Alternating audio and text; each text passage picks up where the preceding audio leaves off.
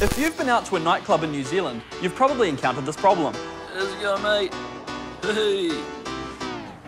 Nah, too casual, bro. For a long time, many New Zealand night spots had dress codes. The most strictly enforced and hardest to swallow of these rules was around which shoes were sweet to wear to town. Down shoes, down shoes, down. My memory was jogged when my friend Tim Lambourne shared this status. And I tend to agree with him. I remember hearing that you had to wear town shoes because sports shoes marked the dance floor. This always seemed like a weak excuse, considering that over the course of a night, most bars' dance floors would probably be covered in broken glass and maybe even spew.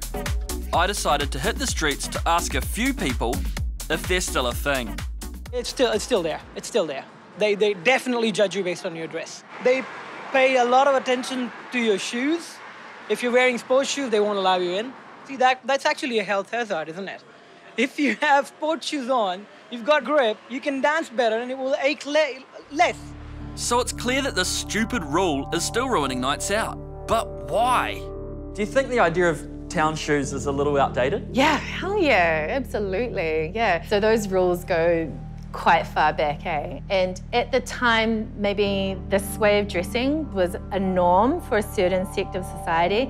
And I think that telling people they couldn't wear sneakers and couldn't wear caps was keeping out a certain element. But now that's become more normal for people to wear. So I think there was a lot of classism and racism going on, to be honest. It seemed like such a pointless rule that was a massive pain in the ass for punters out in the town. And it forced people to do some pretty weird shit just to get into a bar. First time I went to town, I had out-of-the-box Air Force Ones on. Bouncer goes to me, too casual. Then lets the brother behind me go in with these. Rico Gear sawed the sprigs off his black boots one night in Auckland after playing against the Blues, because he had no clubbing shoes. I needed to know why this rule was enforced, so I spoke to internet mogul and former bar owner, CB Woodhouse, to find out. Crowbar was this kind of institution. For a while, it was probably one of Auckland's top night spots, if not the top night spot. You know, we just managed to create that vibe somehow. So who are you looking to bring in? Pretty girls and guys that weren't afraid of dropping a little bit of money, but I guess it was kind of that cool crowd. What were your rules around footwear? In general, it was kind of, you know, you want black, you know, leather shiny shoes, because the people that turned up in sneakers used to have things like, you know, hoodies, and, you know, you don't generally wear a really nice suit with, you know, crappy old sneakers. Do you think these rules still have a place today? I think when they weren't enforced, New Zealand was probably, you know, a little bit of a less sophisticated market. Los Angeles or, you know, Sydney or something like that. I mean, they'll just refuse you for whatever reason. They have a crowd that they're going for. Maybe CB's right.